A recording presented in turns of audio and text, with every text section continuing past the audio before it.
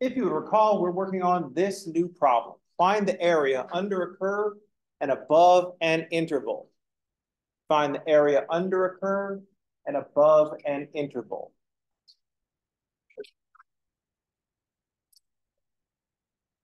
The idea, the tool that we have is just the idea behind area itself. Area is equal to length times width. We know that area is equal to length times width. We think of that as the area of a rectangle. That is just the very thought of what area is, length times width. It works on rectangles because in a rectangle, the length is constant over the entire width. But our problem has the area under a curve.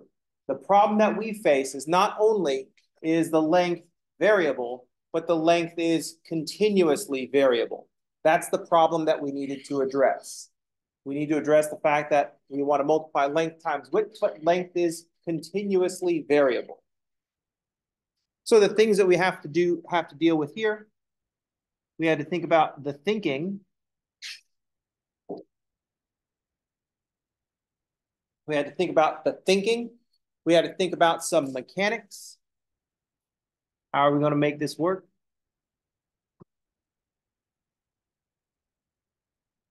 And then we have to think about some applications. We got to think about why we're going to do this. So there's the thinking, there's the mechanics, there's the application. Always in math, these are the things that we need to deal with. How are we going to think about the problem? How are we going to deal with the problem? Like by pushing symbols around the page. And when is this an important question?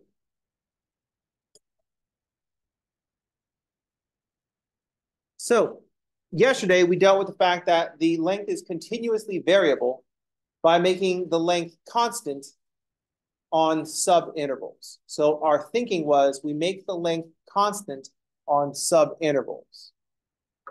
Thinking, make the length constant in small bits.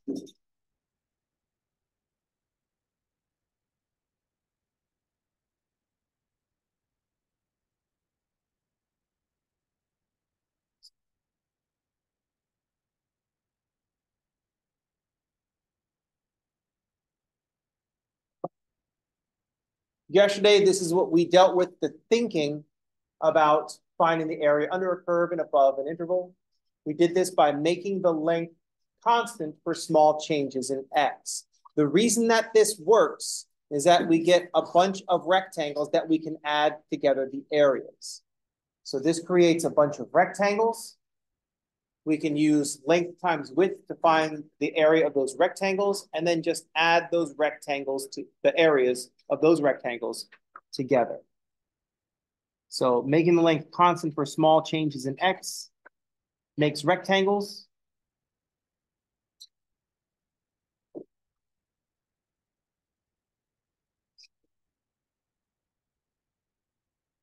Then we can do area is equal to length times width.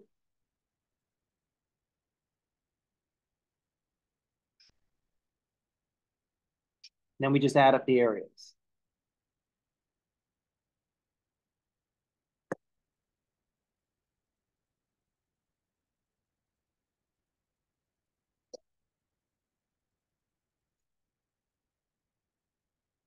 So rather than viewing our function as being continuously variable,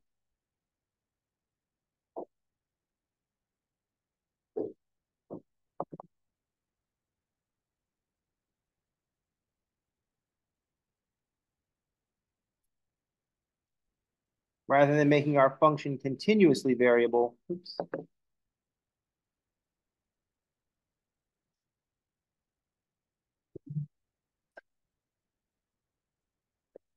we divided the interval on the bottom, into subintervals.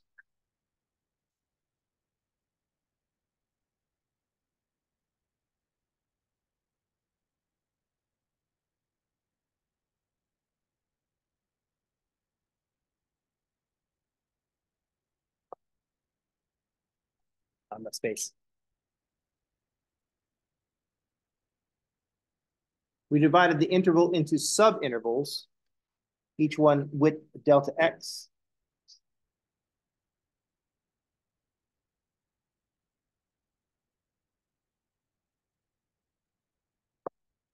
Then for the length, we evaluated the function at 3 different points in those subintervals.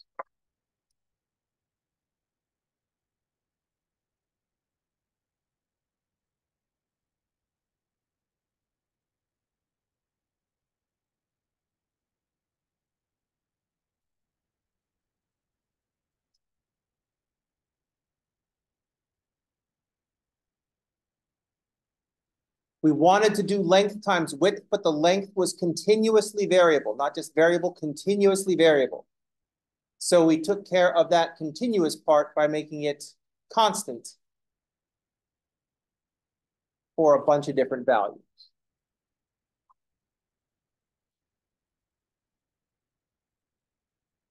Flatten out. And then we just get 3 rectangles.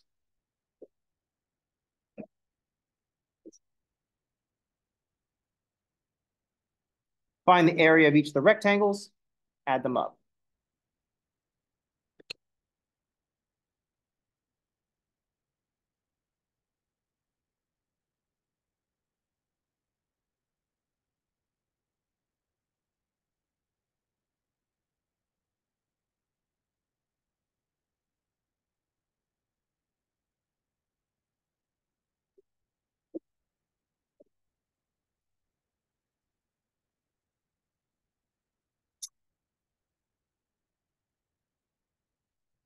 We introduced summation notation. We introduced this capital sigma notation, which says the sum as I goes from 1 to 3 of f at xi delta x. Calculate f at xi delta x for all the values of I in the index.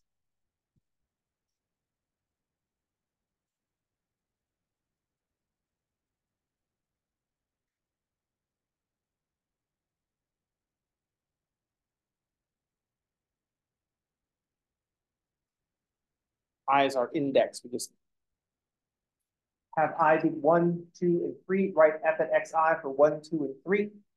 And then we can summate, write this sum. We do this because all of the terms have the same format. F at something times delta x. And we're doing this over a discrete set.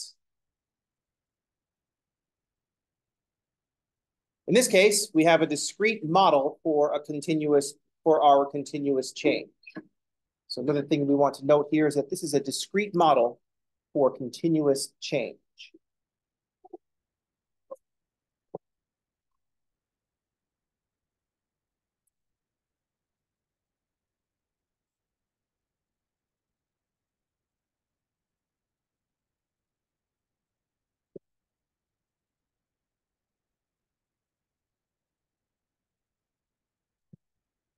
We're creating a discrete model for continuous change. Rather than flowing from one to the next, we're just marking off a bunch of different heights.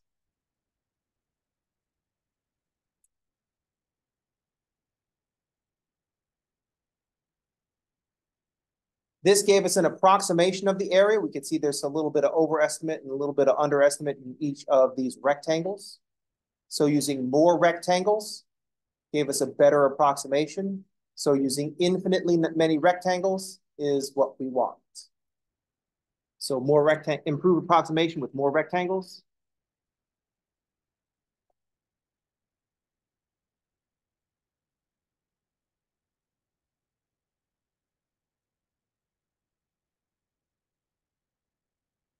And then we do the calculus thing, use infinitely many rectangles.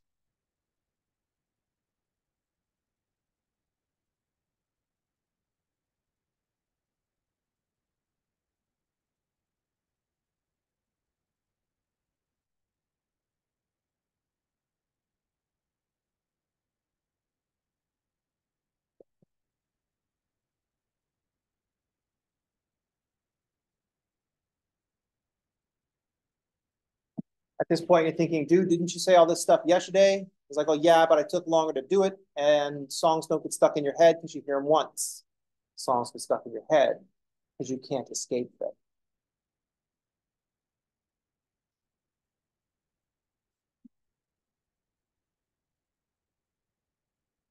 Trying to get this on the radio. I used to get this on the radio, but it doesn't matter anymore because we don't listen to radio anymore. Just turn on your FM dial. Wild 94.9. Don't forget a discrete model for continuous change to find the area under the curve. Well, what? Did he just talk about math? And then they just play a song and distract you from that. DJ comes back on. Remember, you can improve your approximation with more rectangles. And then what does calculus say? And then they make a sound effect. Wah, wah. Use infinitely many rectangles. And now the latest song from popular music artists.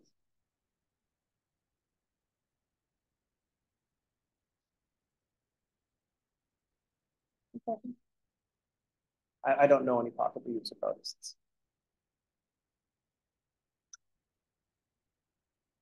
Aside from the ones you can't like escape, right? So I know who Taylor Swift is.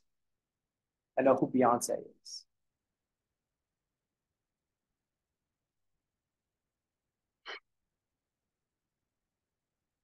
I know about 10 seconds of Beyonce's latest song. As far as I know, that song only 10 seconds long.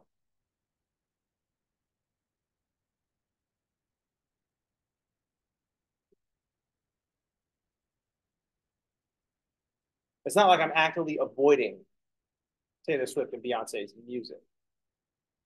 It's just that it's like not in the circle where I normally hang out. You know what I mean? And it's just like most people aren't familiar with finding the area under a curve and above an interval.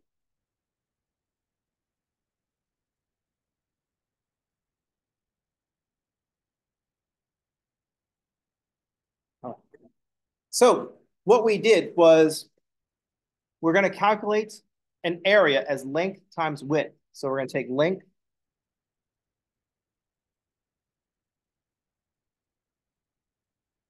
times a piece of the interval, let's say delta x.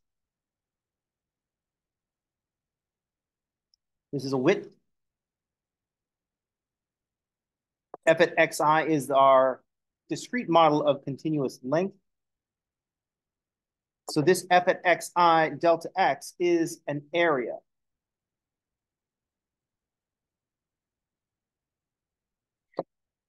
Area is equal to length times width. We're doing this a bunch of times and adding the results. We add the results. So here we say add the results.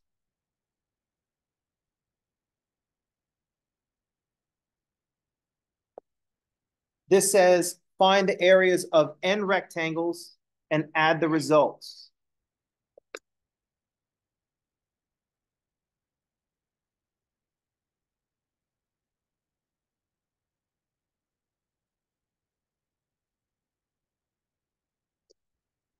So the sum is I goes from 1 to n. So we're using n rectangles. And then calculus says use infinitely many rectangles to get the exact value.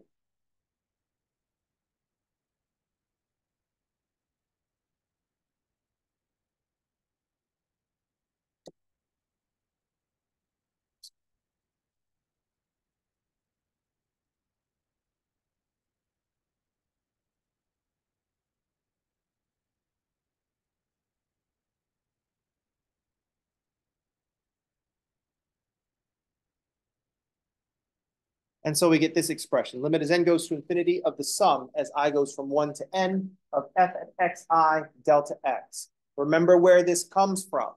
This comes from just length times width. The problem that we're trying to solve is that the length was continuously variable. So we created a discrete model of this continuously variable length to find the area of a bunch of rectangles. And then we just added up the areas of the rectangles. And then calculus says use infinitely many rectangles. Now, this is not mechanically practical.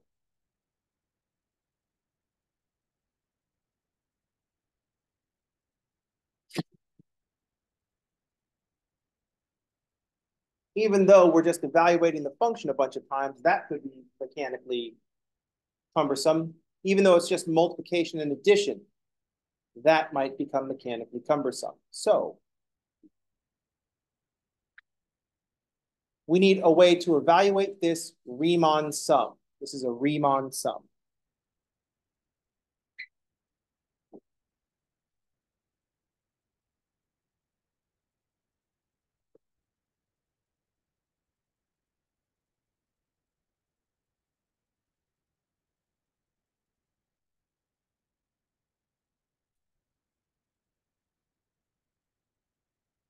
This is the thinking behind this area under the curve problem. We need to get into some mechanics behind the area under the curve problem.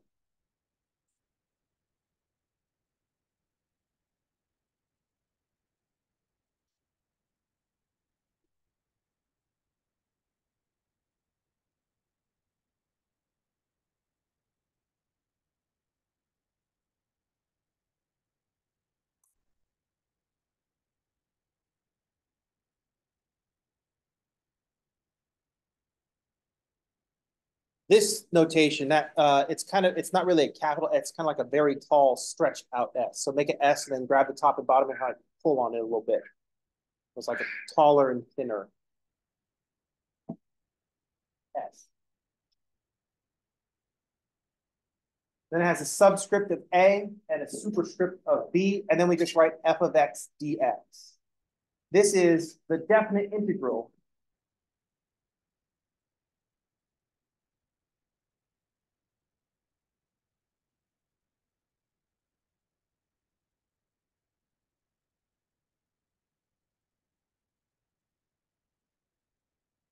it's a definite integral from A to B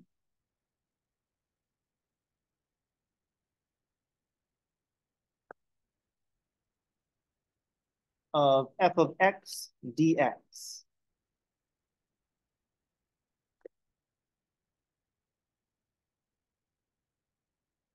That's how we would say this symbol. That's how we would read this symbol. The definite integral from A to B of f of x dx.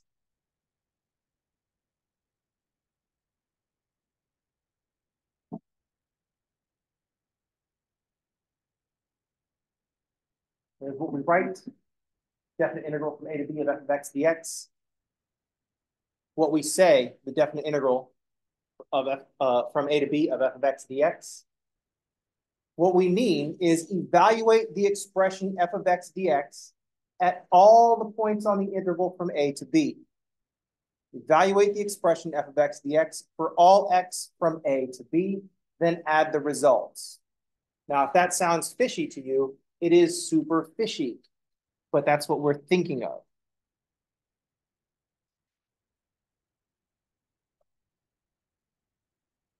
So evaluate this expression, f of x dx,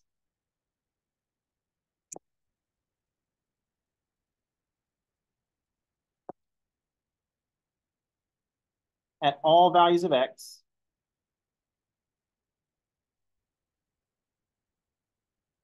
from A to B,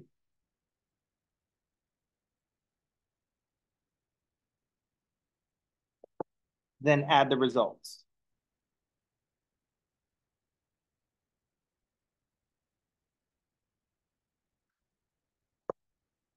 That's what this symbol is asking you to do. We're just going to evaluate this expression at all the points from A to B and add the results.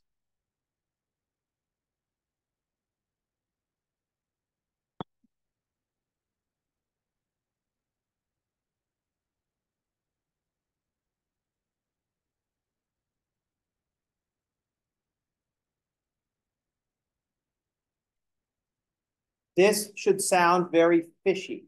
Let me explain why this sounds very fishy. The interval from A to B is a continuum. There is no next real number. It's a continuum of numbers. Where do we put the plus signs in a continuum? That's the problem that we run into. So if you're looking at this and saying, Leach, this sounds super fishy that you're asking us to do this, I'm not sure why, that's why. The interval from A to B is a continuum. When you say all the values of x, how do we make a list of all the values of x? We can't make a list in a continuum. There's nowhere to put the plus signs.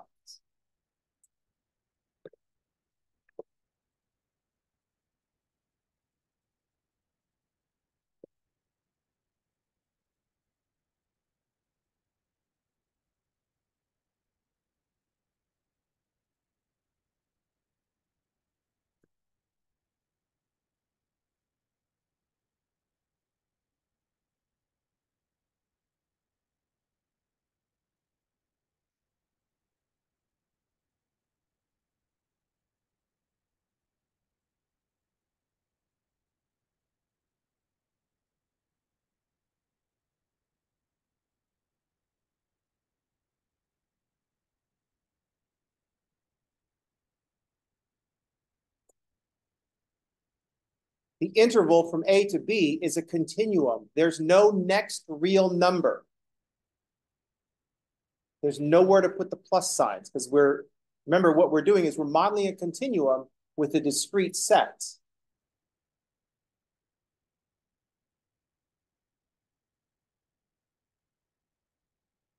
That's okay. This is just how we think about things. The point is that we're thinking about it.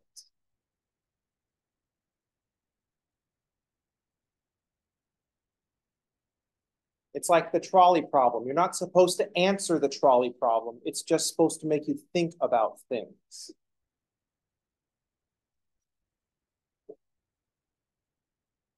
If you think you have an answer to the trolley problem, that means you didn't really understand the point of the trolley problem. You're just supposed to be thinking about it. You know what I mean? Does everybody know what the trolley problem is? So there's 5 people on the tracks and a trolley will run them over. They're tied to the tracks, so you can't like save them that way. Then on a separate track, there's 1 person tied to the tracks. If you pull the switch, then the trolley will not run over the 5 people, but it will definitely run over the 1 person. But you have to act. If you do nothing, 5 people get run over. If you act and pull the switch, 1 person gets run over, 5 people don't. But your actions cause that 1 person to die. So what is the moral, ethical, reasonable, logical thing to do?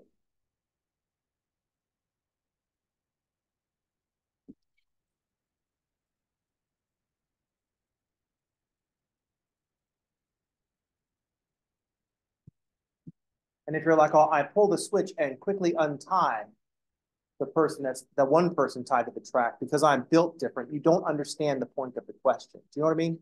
That's what thought experiments are about. It's not about coming up with some sneaky solution. We're not playing D&D here.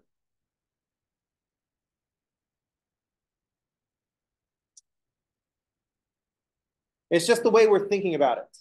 This definite integral from a to b of f of x dx, this is a representation of a continuous sum. This is a representation of a continuous sum. This is just notation, but we want to be able to read what the notation is trying to tell us. This definite integral comes from the Riemann sum, which is us making a discrete model of our continuous thing. This is just what happens when we do infinite rectangles and we have our continuous sum.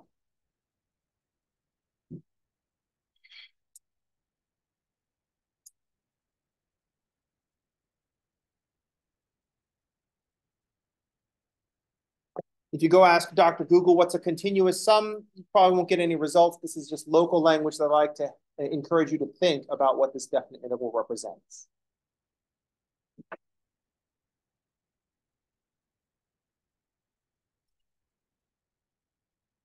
How's everybody okay? Here's the interesting part. You won't think it's interesting. Clearly, you're not going to natively think it's interesting because I'm telling you that it's the interesting part. I have to be like, oh, here's the interesting part. It's like when in a movie, they have to play sad music. So you're like, oh, what's going on? Oh, the music says I'm supposed to feel sad. So, oh, I'm sad. Right? Because the filmmaker's like, oh, well, I can't just have the scene be on its own. People won't understand what's going on. Or like if we're at a sports event and something happens that isn't a home run, but is still pretty exciting, they have to tell you, it's like, oh, that was exciting. And the scoreboard goes, wow. And you're like, oh, I guess that was impressive.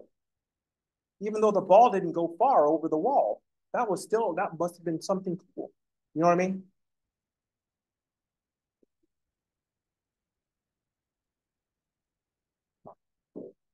I don't know if they do that anymore. I haven't been to a sporting event for a very long time. Last time I was at a sporting event. No, I've been to Pac-Bell Park. I still call it Pac-Bell Park. It tells you how long it's been since I've been to a sport. What are we talking about? Oh, yes. This is not mechanically feasible, right? Because there's nowhere to put the plus signs. So fortunately for us, we have this bit of mechanics.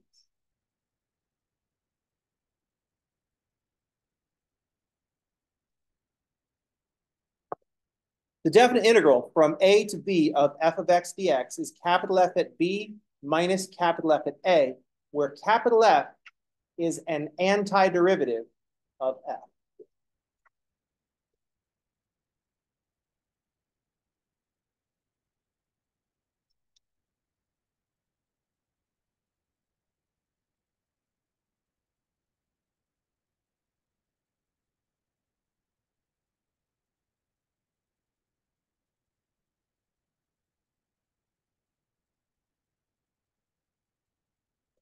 The definite integral from a to b of f of x to x is capital F at b minus capital F at a, where capital F is an antiderivative of little f.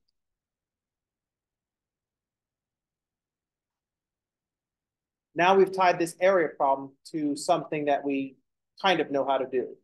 We know how to do derivatives. Antiderivatives is going the other direction. Instead of saying the derivative of x to the n is nx to the n minus 1, the antiderivative of nx to the n minus 1 is x to the n. It's just all the stuff that we've been working on. Do that backwards. This is called the fundamental theorem of calculus.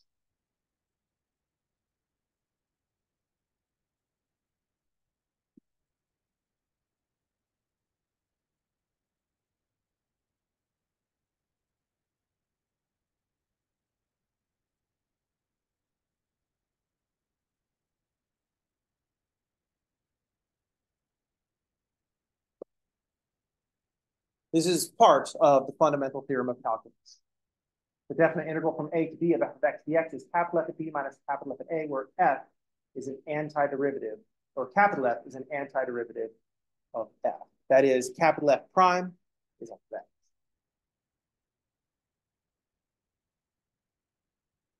And the mechanics emerge. The mechanics that we need to learn now are all our derivative stuff backwards.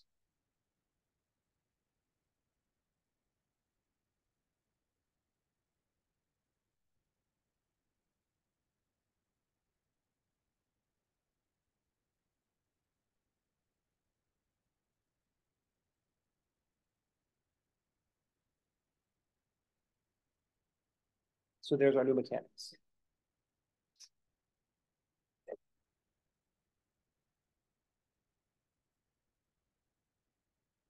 Questions?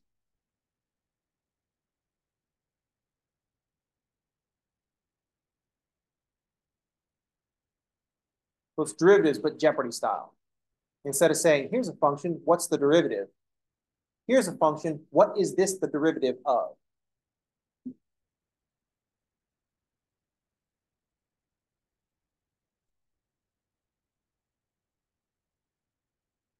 How's that, okay?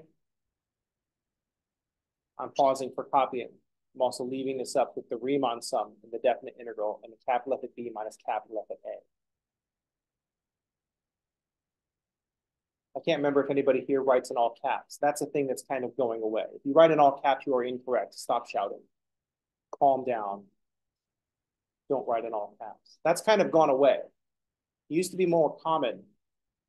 Like it'd be really weird if you find a young person that writes in all caps because that's shouting when you're texting, right?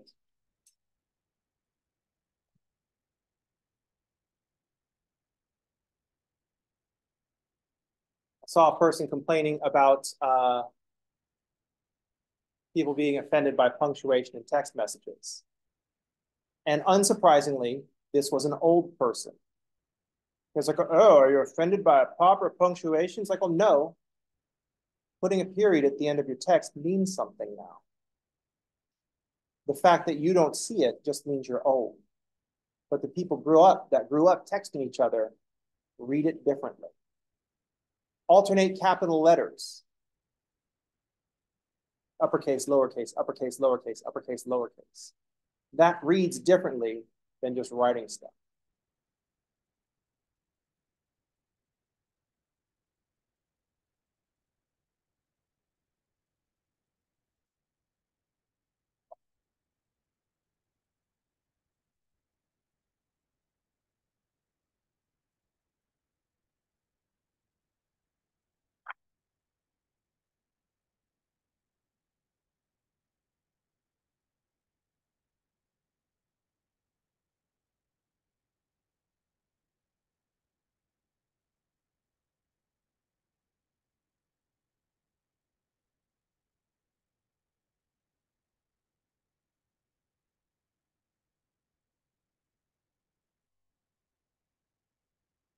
Here's one of the things that we have to do.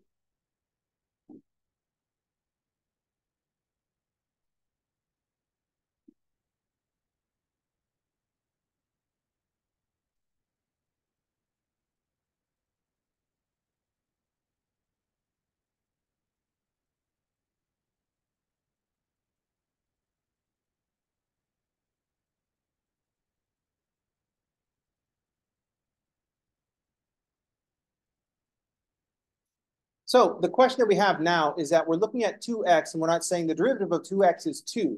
We're saying, what is 2x the derivative of? And I always pick this one because it's pretty easy to spot. What is 2x the derivative of?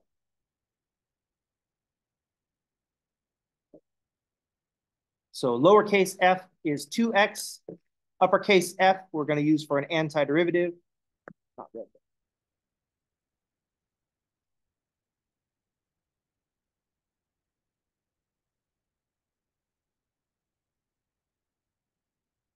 What is 2x the derivative of?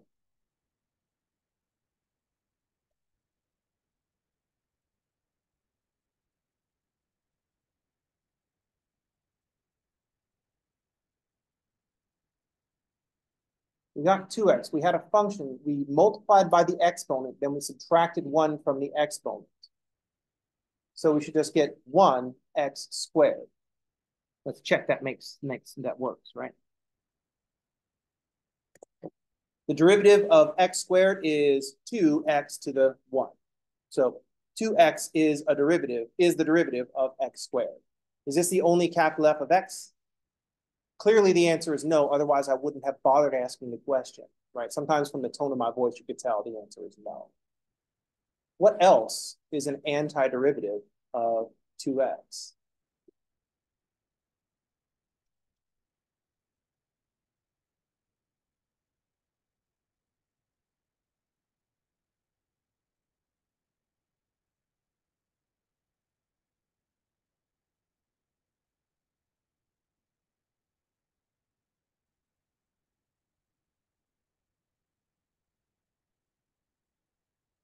If I have x squared plus 1, the derivative is 2x, and then the derivative of the plus 1, the constant term, is 0.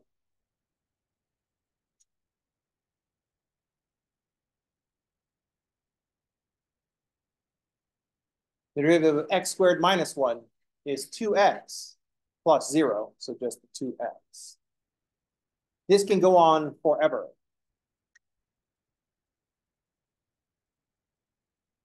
What we find is that antiderivatives are not unique.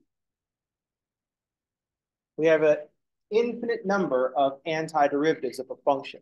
That's why I said find an antiderivative of f of x equals 2x. That's why in our fundamental theorem of calculus, we said capital F is an antiderivative of f. An antiderivative. Ooh, so I'm kind of Blair Witch you all. Give you motion sickness. This is why, because the derivative of every constant is equal to 0. So we can't know precisely what function, where this 2x came from. Fortunately, for the fundamental theorem of calculus, we just need an antiderivative. So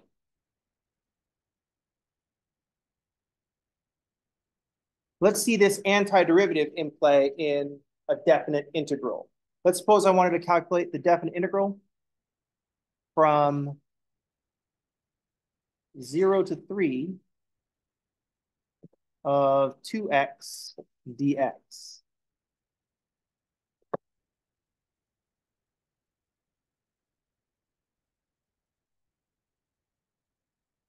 The definite integral from 0 to 3 of 2x dx is going to be the an antiderivative of 2x.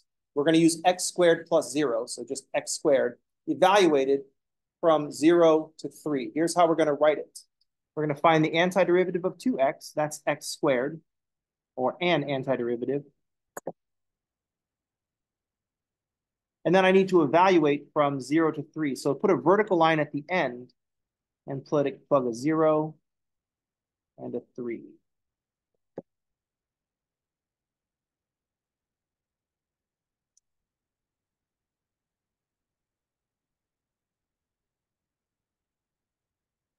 So the definite integral from 0 to 3 of 2x dx is x squared evaluated from 0 to 3.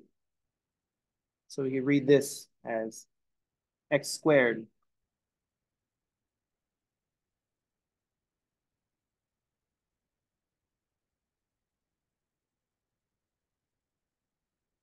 and what that means is what we have in the fundamental theorem of calculus. Plug in 3, plug in 0, and subtract.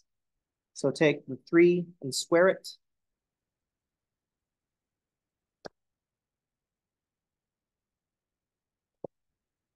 Take the 0 and square it.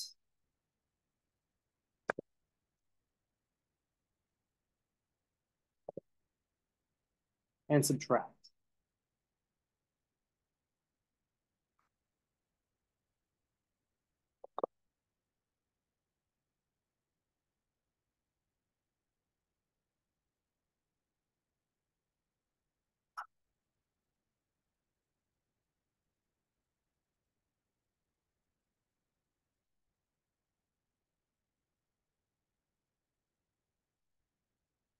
So that vertical bar is how we say evaluate at these values and subtract.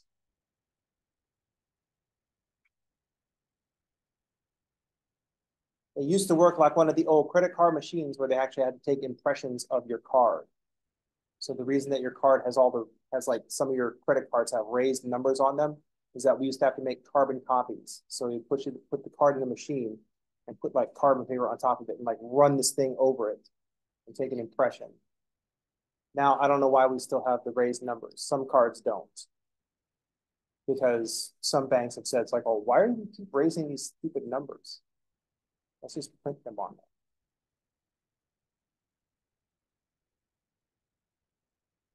there. Now we don't even carry credit cards anymore. Throw our phone at. Let's think about what this definite integral represents. It represents the area under the curve 2x between 0 and 3. So the curve 2x is just a line with a slope of 2 through the origin.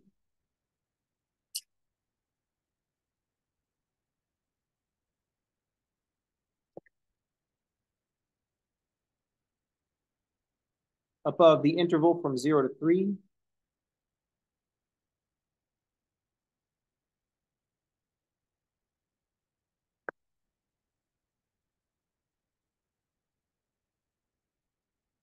And we are trying to find the area.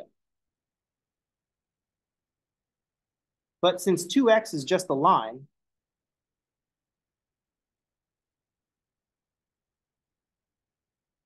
this region is just a triangle.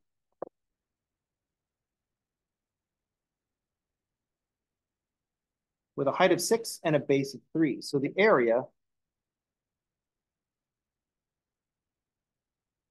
is 1/2 the base times the height.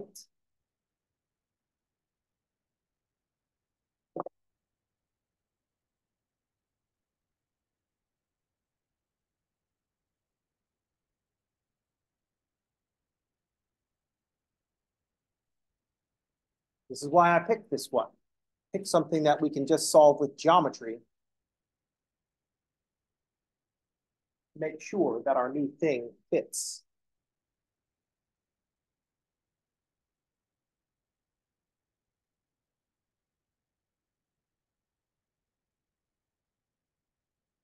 How's everybody okay? Whenever you learn a thing in math, you have to learn it backwards and forwards. We learn how to find derivatives. Now we have to learn how to unfind derivatives. So you have to learn that backwards. That's going to be our new game, finding antiderivatives. Any questions? Comments?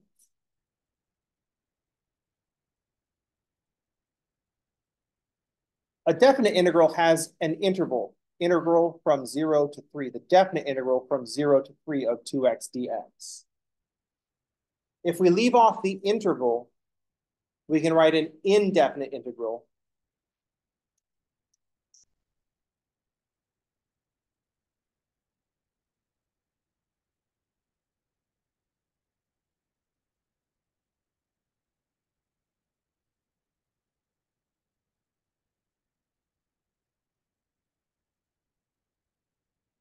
An indefinite integral leaves off the interval. So we just might write the indefinite integral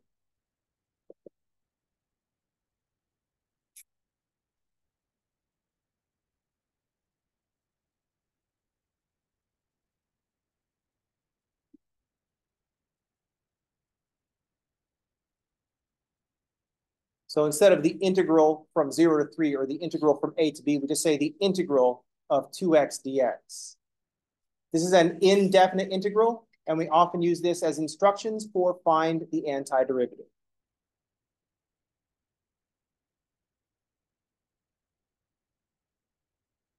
So indefinite integral can be interpreted as find the antiderivative.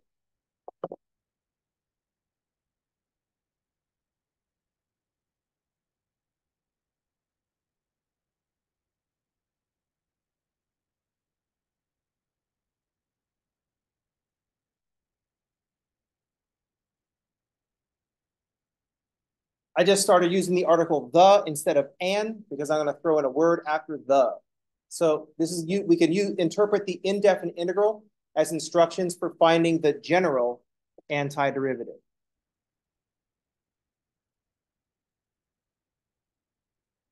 The general part of the antiderivative is where we address that constant term.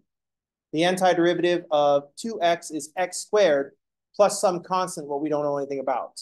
So we write plus c. That's a constant of integration.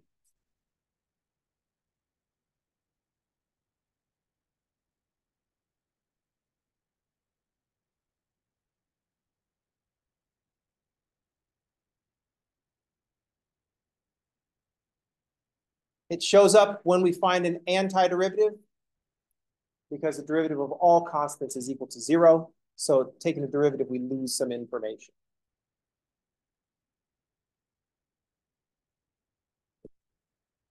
In the previous example, we chose the antiderivative that has a constant of 0. Because if we're doing a definite integral, it's going to cancel out anyway. If I had x squared plus 5, I'd have 3 squared plus 5 minus 0 squared plus 5. The 5s will cancel out. So let's pick the easiest constant.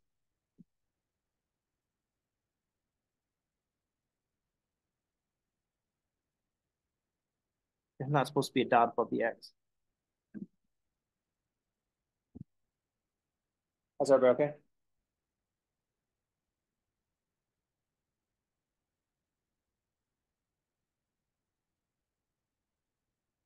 Then, of course, we got to talk about what all this means, what applications there are of this particular process. All right, that's going to do it for today. I will see you all on tomorrow. Everybody have a good day, and thanks for playing.